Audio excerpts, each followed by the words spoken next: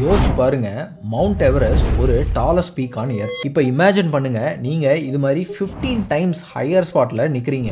அங்கதான் international space station இருக்கு. சும்மா நிக்கல, 28,000 km/h வேகத்துல சுத்திட்டு இருக்கு. 250 மைல்ஸ் எபோவ் எர்த்.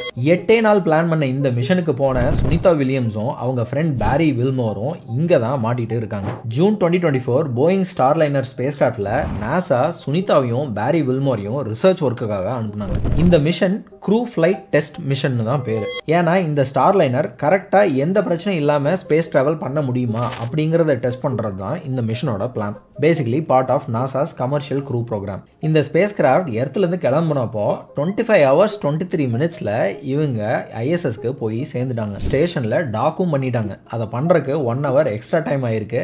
ஏன்னா த்ரஸ்டர்ஸ் ஓவர் ஹீட்டிங்னால மால் ஃபங்க்ஷன் ஆயிருக்கு. அது மட்டும் இல்லாம ஹீலியம் லீக் ஆனனால இப்போ அவங்களால த்ரஸ்டரை ஃபயரும் பண்ண முடியல. ஸோ ரிசல்ட், இவங்க இப்போ இந்த ஸ்டார்லைனரை யூஸ் பண்ணி பூமிக்கு திரும்ப வர முடியாது.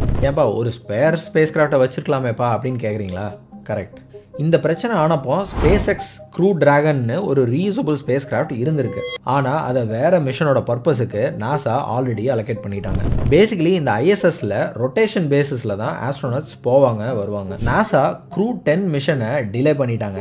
ஏன்னா அந்த dragon கேப்சூல்ல some technical issue. So சுனிதாவும் பேரியும் போன க்ரூ 9 இப்போ வெயிட் பண்ணணும் for the next one to arrive. Sunita வில்லியம்ஸும் பேரி வில்மோரும் 2 பேரும் இப்போ பல எக்ஸ்பெரிமெண்ட்ஸ் ஐஎஸ்எஸ்ல பண்ணிட்டு இருக்காங்க. மைக்ரோகிராவிட்டி effects on human biology and material science related experiments etc. Sunitha Williams ஒரு Indian Slovenian lady and she holds the record for longest single space flight by a woman.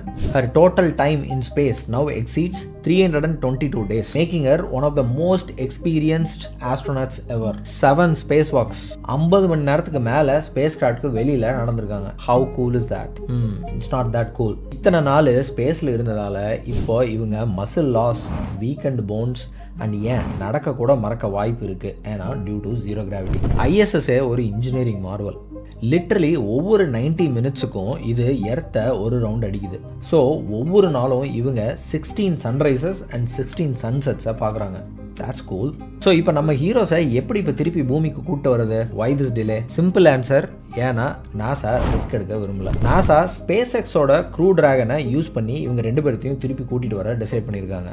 SpaceX வேற யாரும் இல்லை, நம்ம எலான் மஸ்கோட கம்பெனி தான். Definitely இது போயிங்க்கு ஒரு பெரிய setback தான். SpaceX க்ரூ டிராகன் மார்ச் 2025 ஐஎஸ்எஸ்க்கு போக போகுது. போய் நம்ம ஹீரோஸை சேஃபாக கூட்டிட்டு வரோம். அண்ட் ஐம் ஷோர் இந்த ஆக்டிவிட்டீஸ் எல்லாம் நம்மளை மார்ஸ் காலனைசேஷனுக்கு ப்ரிப்பேர் பண்ணிடும் அப்படிங்கிறதுல எனக்கு டவுட்டே இல்லை. ஸோ மக்களே, நெக்ஸ்ட் டைம் வானத்தை பார்க்கும்போது சே high to Sunita and Peri.